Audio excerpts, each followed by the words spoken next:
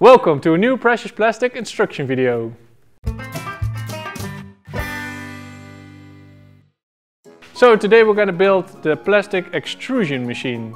Basically this machine poops a line of plastic. This is a little bit like those old toys we had when we were a kid. When you had some clay and you could squeeze it into little shapes and forms. Only this time we're going to do it with plastic. And you can use this technique to make raw material like 3D printer filament or granulate. Or you can find another creative way to use it. In this video we will guide you step by step how to make the machine. You can download all the technical information and the blueprints. And if you have any questions or something is unclear, feel free to post a topic in our forums. Let's get started. Alright, so this is the machine we're going to build. It consists out of 6 different components. We have the hopper, the barrel, the nozzle, the barrel holder, the framework and the electronics. And we're going to start off making the hopper. This is where the shredded plastic goes into the machine.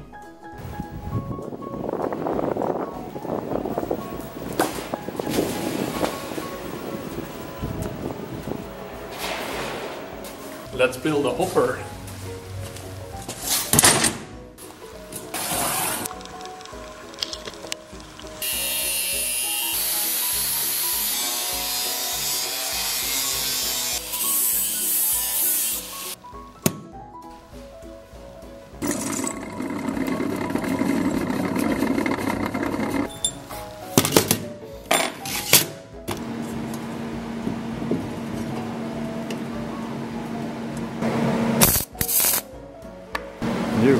Vamos staan.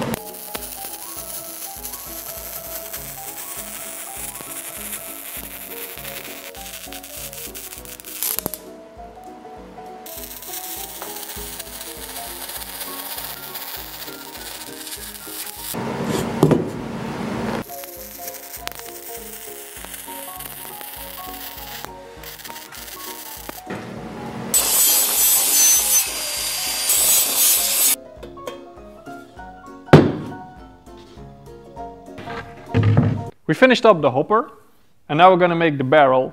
This is a crucial part of the machine. This is where the plastic gets heated and compressed.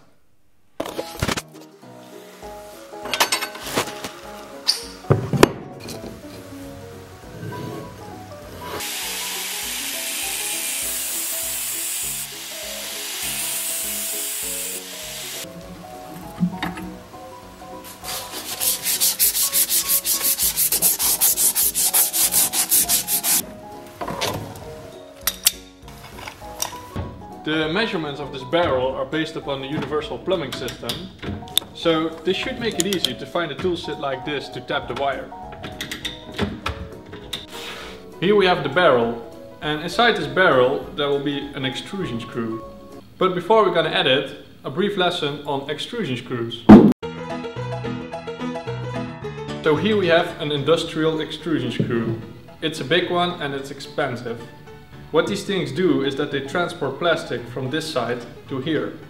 However, this one is conical, which means the gaps here are bigger than here. So while it's being transported, it's also being compressed. So you can build up pressure. But like I said, these things are expensive. We found a more affordable way to do this, which still works properly, by using a wood drill. And this goes inside the barrel. Make sure the pipe you use for the barrel is completely smooth from the inside, so the screw fits in perfectly. And as you can see, when we turn the screw, it will transport the material forward.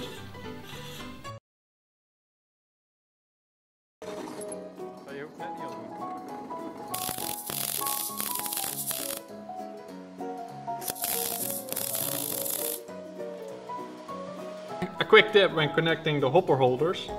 Already attach them to the hopper and then you can put this one on. So when you weld it, you're sure you have the right angle.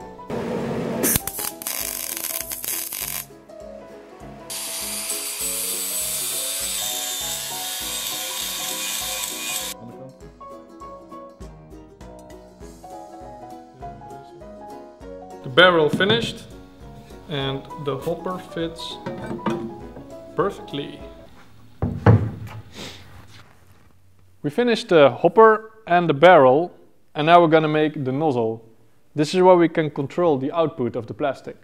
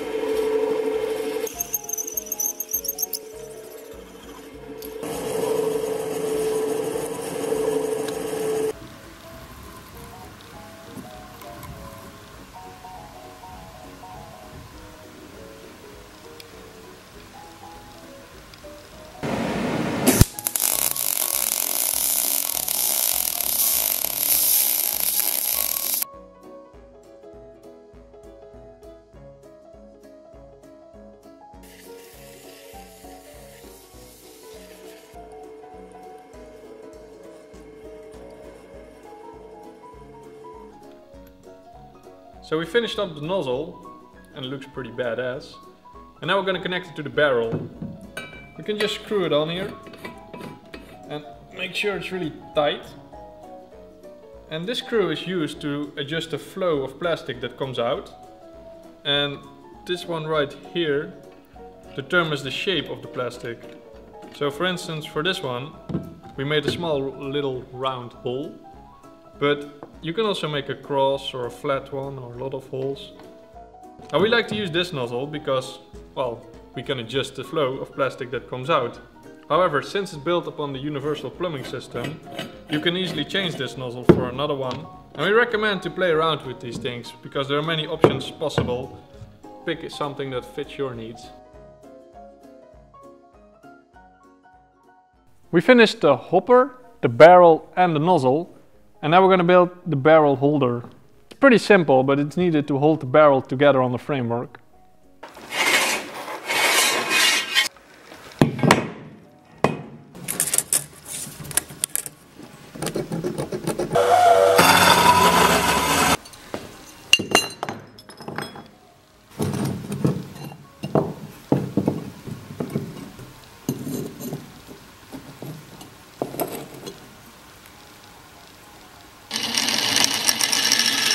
So this thing is pretty straightforward, just some metal tubes and angles. So we're gonna weld this all together and then it should be ready.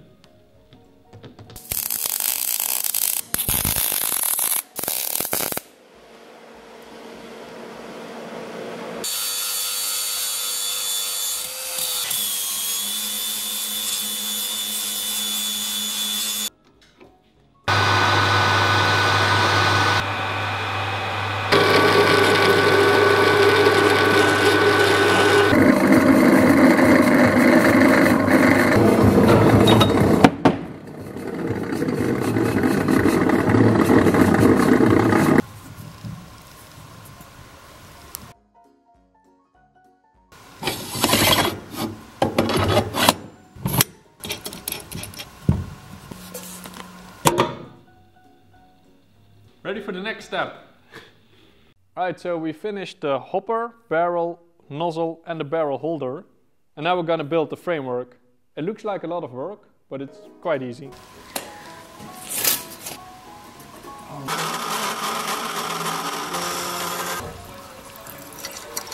Hey, Is er gewoon over een half jaar weg?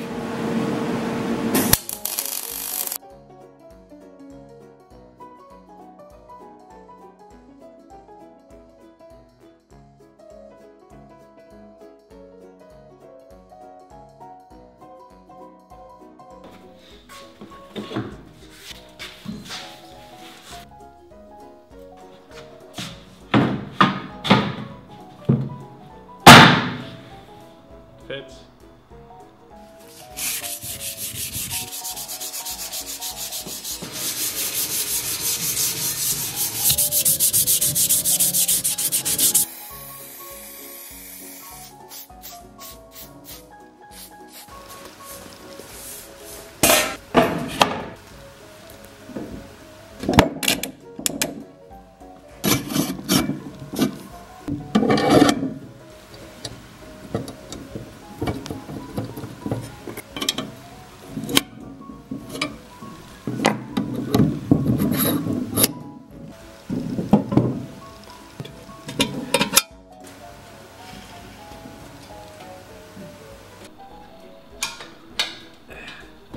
The framework is finished, we painted everything and connected together. Make sure everything works, and then the last step is to connect this one to the frame. And we like to put it with the nozzle slightly out, but you can put it here or here, it doesn't really matter that much. So we're going to connect it and then we're going to wire up all the electronics. Almost done. We finished the hopper, barrel, nozzle, barrel holder and the framework. Now the last step is the electronics. We're gonna make this metal box and wire up the temperature controllers and the motor, and then it's all ready.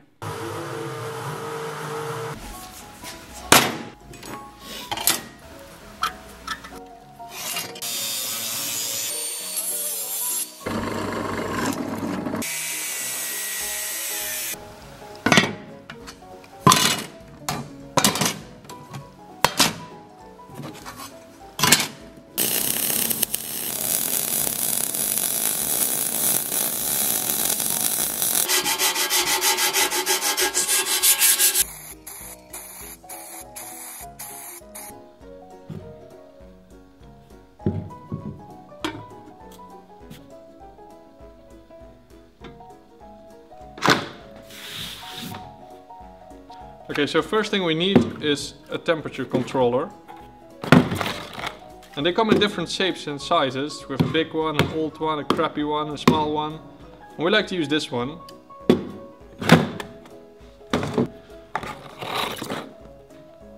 We will attach this cable, which measures the temperature, which he will understand.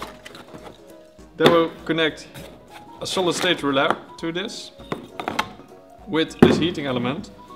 So temperature is measured, controlled, and then sourced to this little band heater. We're also going to connect a switch and a little light. Then we're going to wire it up with some cable, connect everything and attach it to the machine.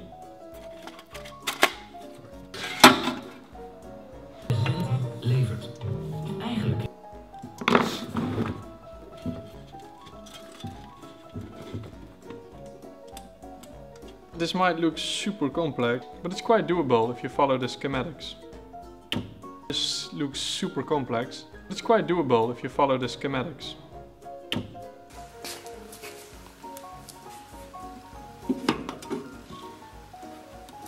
Overgekast.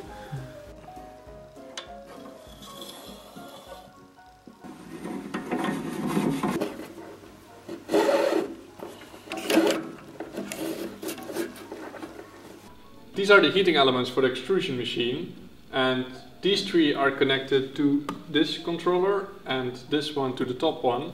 That's because the nozzle wants to be slightly higher temperature, and this is the thing that measures the temperature, so we're just going to connect this in the heater. Alright, so after we finished up the heating elements, we're going to look for the motor.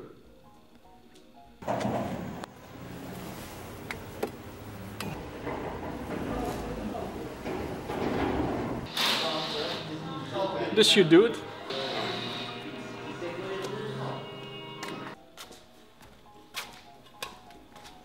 We found a slow, powerful engine on the scrapyard. If you need to know the specifications, it's in the blueprints. Right now we're going to connect it.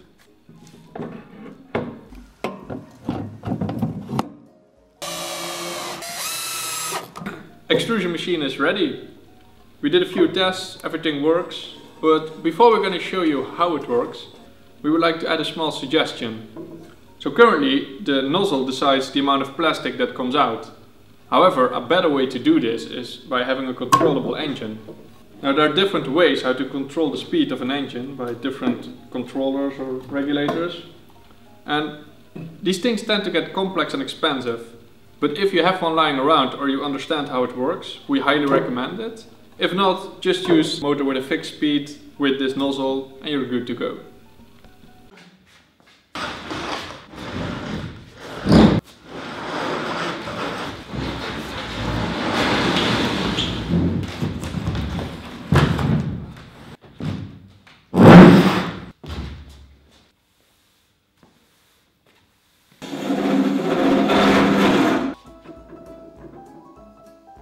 So here we have our extrusion machine, and before we're going to extrude some plastic we first need to heat it up. And we're just going to turn it on and we're going to set the temperature. The temperature depends on the types of plastic you're going to use, so make sure to set it properly, and then we wait about 10 minutes and we will extrude some plastic. The machine is heated up, and as you can see the nozzle is slightly higher temperature than the barrel. That's because this makes it easier for the plastic to flow out. And now we're gonna turn on the engine and put some plastic in.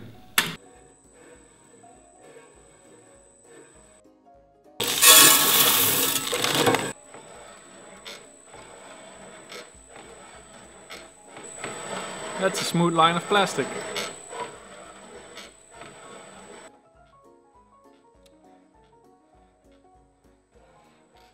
So it always takes a while before you have the right extrusion settings, but once it's going you get this nice line of fluent plastic to create new things.